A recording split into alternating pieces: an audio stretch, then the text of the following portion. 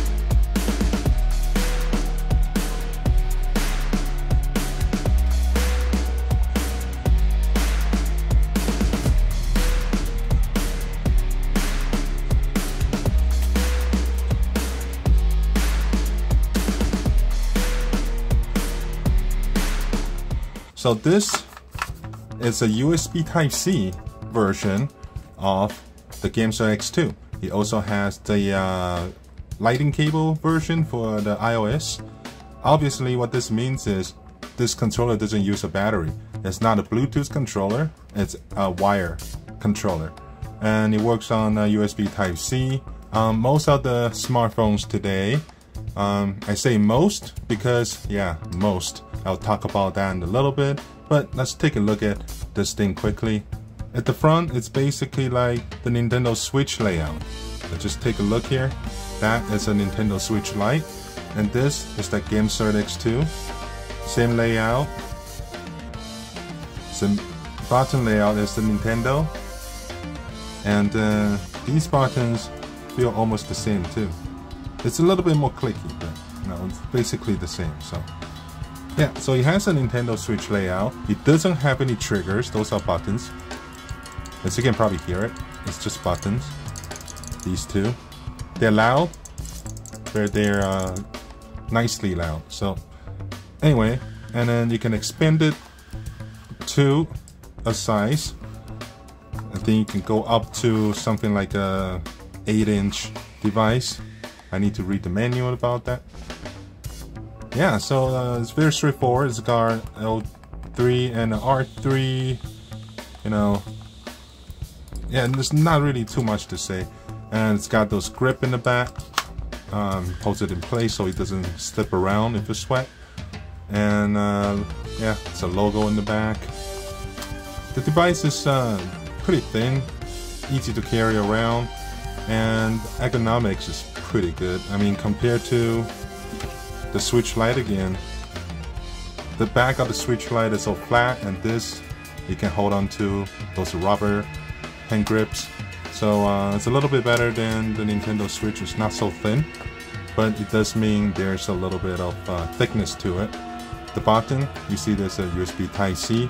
That is a pass-through charging. So when your phone is connected to the Gamsir X2, you can still use this Type-C to charge your phone. So that's a really nice feature. This is my old phone.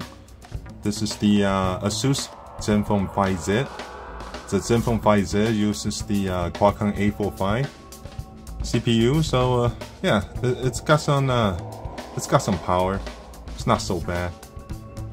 And yeah, it's a perfect fit for it, so that's what I use. But just to talk a little bit about it, I have Bluetooth gamepads for my mobile device, for mostly Android device. I have Bluetooth ones, and I have more than one Bluetooth ones. And before that point, I even have a bunch other controllers that I modded to use for mobile purposes. In the past, I even made numbers of videos how I turned the Wii remote into a Bluetooth controller. I turned the PS3 controller into a Bluetooth controller for smartphone. You know, stuff like that. But no, it never really worked.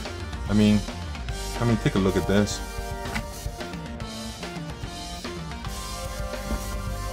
All right, so we have a PS3 controller here, and we have a PS4 controller. And yeah, I bought those attachments for it to make it mobile gaming, make your smartphone into a mobile game controller. Since the PS3 controller as well as the PS4 controller both support Bluetooth, you would think this is a good idea, but to be honest, this is not that portable. So is this. This is nice if you want to use the controller for a smartphone to play games, but if you're talking about actually bringing this thing with you to places, I mean, just look at it. Do you really want to shove one of those controllers into your bags so you can take your smartphone like this to play with it? I mean, I don't really want to. If I'm the bus and I'm playing like this, and then, you know, if it's my stop to go, what am I gonna do? Take it out, put it in my pocket, put this in my bag? I mean, it's not really convenient. And then you couldn't put this thing in your pocket, so yeah, it doesn't work. Plus, a lot of phones nowadays, or even a while back, they will have their power button right near the middle of it. So those kind of design, they always have the attachment for the phone right there in the center. So yeah, a lot of my other phones, it will just block it. So it works as a controller if you just want to play this way, but it doesn't really work if you want to bring it to places. Now, with the Gamsir, you don't have to worry about that. You can bring this whatever you want. You can play on the bus and stuff like this. And if you gotta go, both of them can easily go to your bag or go to your pocket. It takes the battery from your phone as part of your phone. So that's what makes it really good, and that's what triggers me to buy the Gamsir X2. With most of the Bluetooth controllers, based on my experience, you do need to charge them separately, and almost all of them doesn't give you a real indication of when your battery is going to go out. It only tells you when your battery is about to go out, and that's not good enough. If you go in the morning, you brought one of those controller thing, you have no idea if it's going to run out of battery, and then you start playing it, that's when it flashes the battery light. Then yeah, so then you'll be out of luck. You'll try to charge it and stuff like this. It's not very convenient. So without a battery, then you don't got to worry about that, and that is kind of a point for this, and that's what makes it really good. And it is a pick out to go situation. You plug it in, you see the blue light go on, basically it's ready to go. So I can just play my game right away as soon as you plug it in. But I must say, Gamsir X2 is kind of expensive. It's really not cheap for something that doesn't require battery and doesn't have a Bluetooth module in it. It doesn't have any wireless module, and it doesn't have any batteries in it, and it costs way more than those Bluetooth ones. As far as the component cost wise, I don't understand why the Gamsir X2 costs so much, but it does. Yeah, so we should be talking a little bit about its downsides.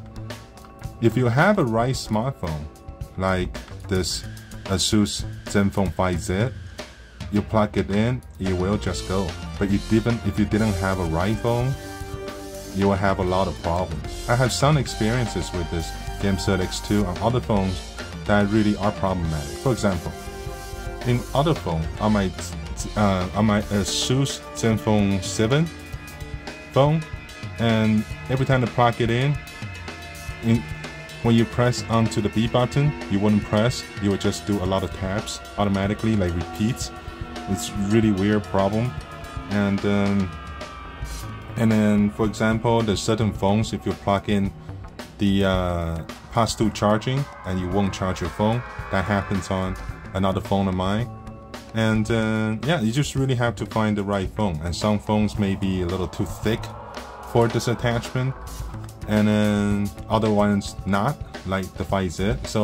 So far, out of all of my phones that have USB Type-C, the Zenfone 5Z, it's probably the only one that fits properly, correctly. Yeah, but if it does work, it does work really well. So, and Gamsir X2 is, I'm pretty sure, is a China brand of a controller of this type. Therefore, they do have their own software. And then to get their software, it's really hard to understand that software. The software itself is like some kind of a game stored in itself, I think. And it does have controller set up.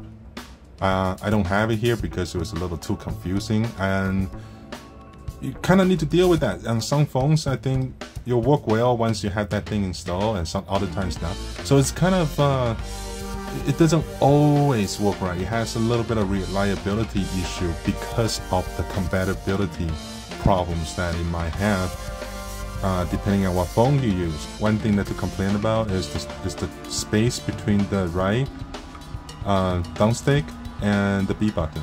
That's such a small space right here. If you really want to play the game, you play it intense, you'll always be, fighting for space to press that button. It's fine though, you get used to it, but that is, kind of a problem right there. So just take a look at some of the games, to play some of the games on this. Let's take a look at PSP, running on PPSSPP, standalone. And this is, what are we running here? Yeah, this is the OutRun SP2, OutRun SP2. Is that what it's called?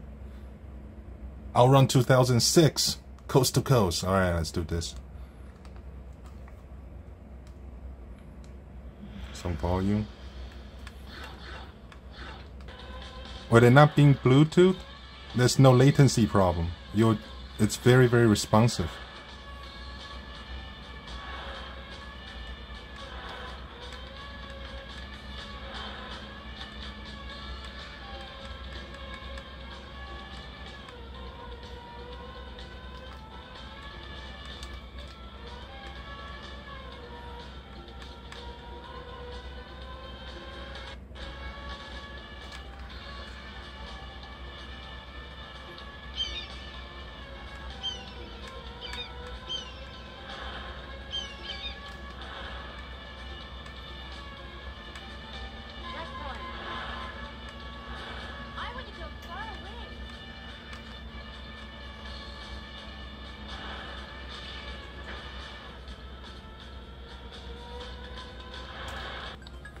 Okay, so here's Tekken for the PSP.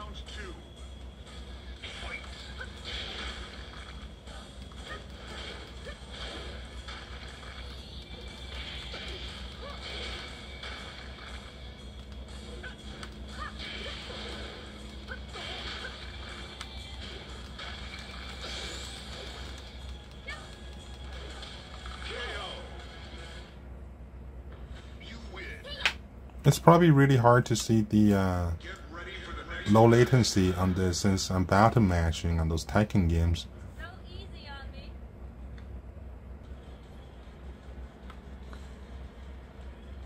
Alright, this is GT Cube on the Nintendo GameCube.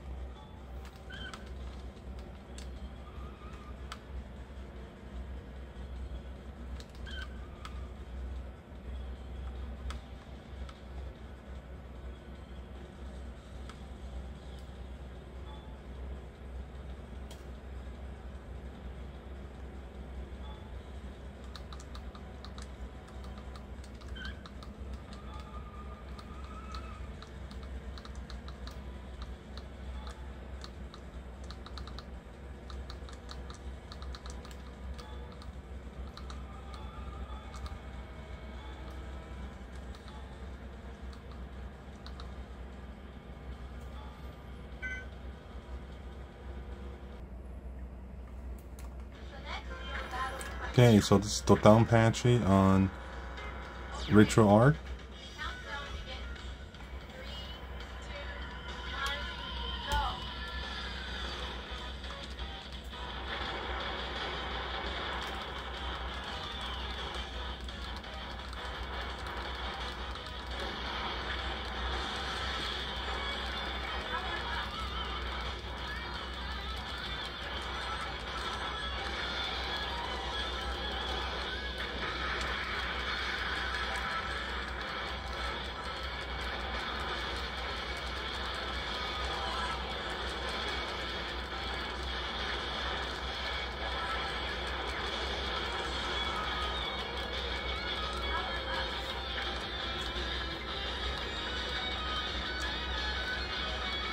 You can see the responsiveness from the shooter mounts for sure. It does require a lot of quick actions in order to dodge those bullets.